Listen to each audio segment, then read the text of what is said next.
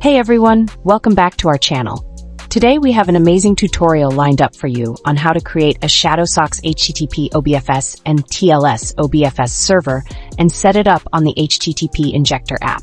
This setup will help you achieve faster speeds and a more secure web connection. For more VPN updates and hidden tricks, don't forget to visit our blog. If you're new here, be sure to like, subscribe, and share this video. Let's dive right in. First things first, open your favorite web browser and search for SSH Ocean. Click on the official link to head over to their homepage. Please note, the website may not always be available, but when it is, their servers work like a charm. Once you're on the homepage, click on the menu button in the upper right corner to expand the list. From there, select Services and a new window will open. Click on Shadowsocks to get to the location page. Here, choose your desired location and select an available server. Make sure the server is online, then click on Create Now.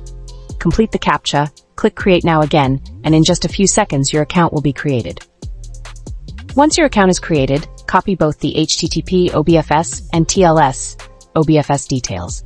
We'll be using these in the next steps to set up your connection on the HTTP Injector app. Both protocols work, and we'll demonstrate how to connect using both. Now that we have the necessary details, it's time to get the HTTP Injector app. Head over to the Play Store on your device, search for HTTP Injector, and when you find it, click on Install to download it to your device. Once it's installed, open the app to access the home screen. On the app's home screen, click the arrowhead button located below the Start button to open the Connection Settings page. You'll see two sections here, Tunnel Type and Connect Form. In Tunnel Type, select Shadowsocks. In Connect Form, choose HTTP Obfs, then click the Save button. Next, click the Settings icon in the upper part of the screen to expand the list, then select Shadowsocks. This will open a new page. Click the plus icon at the top to open a small window. Here, paste the HTTP Obfs data you copied earlier. Once done, click Save. All the data will be added successfully. Now, return to the home page of the app and click Start to connect to the secure web connection. In a few seconds, you should see a successful connection. Check the status log to confirm. If for any reason HTTP Obfs doesn't work, you can use the same method to connect via TLS Obfs. From the home screen, click the arrowhead button again.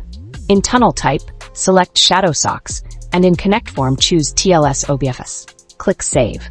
Then, go back to the settings, click Shadowsocks, and add the TLS Obfs details just as you did before. Save the data, return to the home screen.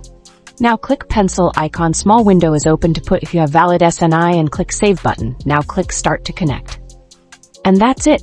We've successfully connected to the Shadowsocks server using both HTTP Obfs and TLS Obfs on the HTTP Injector app. If you found this tutorial helpful, please don't forget to like, subscribe, and share this video. Thanks for watching, and see you in the next one.